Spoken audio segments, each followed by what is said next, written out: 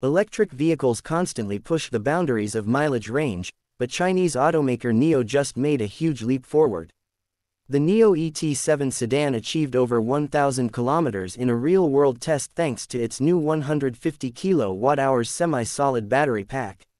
In recent range trials, 3 Nio sedans set out across China on different routes.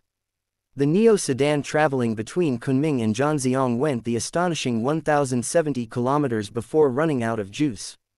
It took over 15 hours on the road, with an average speed of 83.7 kilometers per hour. That's the equivalent of driving from New York City to Detroit and arriving with nearly 100 kilometers left in the battery. It doesn't stop there.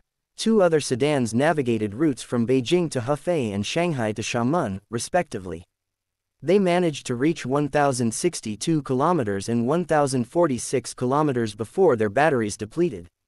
The 150 kWh semi-solid state battery offers a higher energy density than traditional lithium-ion batteries and, as a result, higher capacity in the same packaging, translating to a longer driving range for electric vehicles.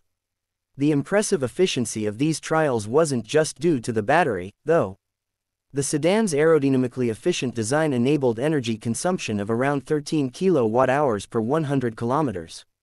Nio's record-breaking sedan is about to receive a 2024 refresh, including its new Superstar battery.